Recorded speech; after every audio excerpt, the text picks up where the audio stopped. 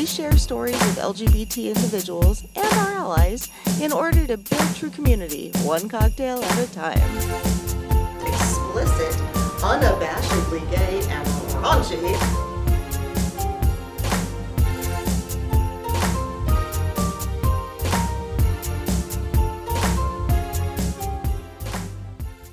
Hi, welcome to Happy Hour. We are having a music episode today. I'm so excited. Yes. So spurred on by you. Saturn does our music for the show and for G News now.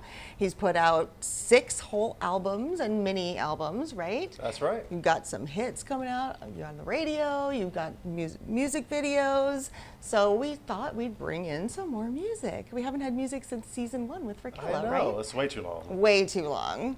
So in honor of our music episode, we've got our favorite music artists right here on our bodies. Duran Duran, hello, just saw them last week. They were awesome. And Prince. Our Prince. We love Prince. We went and saw him, was it last year? Last year, yeah. Last year together at the Fillmore. Oh my God, what a show. I'll never forget the line around the block, but it was worth every moment. So we're having Purple Rain beverages today. And we've got 2 amazing music artists from the Bay Area. We've got Jethro and Xavier Toscano joining us today. And we're going to talk all about what it's like to be musicians in the San Francisco Bay Area.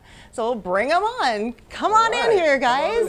Yeah. Yay! Hey. Nice to meet you. Good to see you again. Good to see you. Virtual hug. Virtual hug. So we've got our Purple Rains going, although Xavier is unfortunately drinking the virgin version, I said it right, of the Purple Rain. So thank you guys for coming on Happy Hour. Thank you. Very glad to be here. Yeah, we've actually done some work together before, Yes. but this is my first time meeting Xavier, so I'm super excited. And to get rolling, we are actually going to play a music trivia game. Something tells me shots are involved. They're always involved. So I'm going to call our butler, William Puryear, to come bring on our shots. Our own personal butler. You may recognize him from View from the Bottom. I'm gonna milk this for all it's worth. Hi, I am the cute one. Intern. Thank you, William. So fantastic. I'm actually can we switch places? We're gonna do it this way. Little trivia. So I know the answers, but this is the way it's gonna work. Okay. If you all get the answers correct, then I will have a drink. But any of you get them wrong, then you have to have a drink. Okay. Got it? Yes. You ready? So the object is to get them all wrong. Yes. That's his object. All right. This one.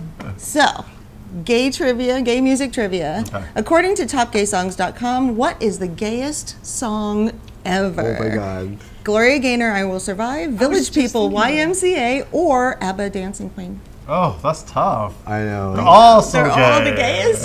I'm gonna go with Gloria Gaynor. Same here. Gloria Gaynor, I will survive. It was Dancing Queen. Oh, that's too spot It's on. just too though. appropriate. Have a sip, Okay, boys. here we Have a go. sip. My favorite saying, boys, bottoms up.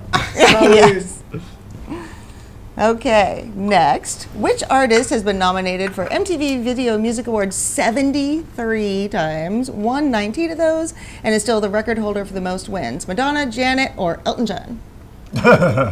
Madonna. Yeah, Madonna. Queen Madge. Okay. That was a good one. Bitch, I'm Madonna. Jethro, you kind of have to sit this one out, Okay. unless you just want a drink, which is fine.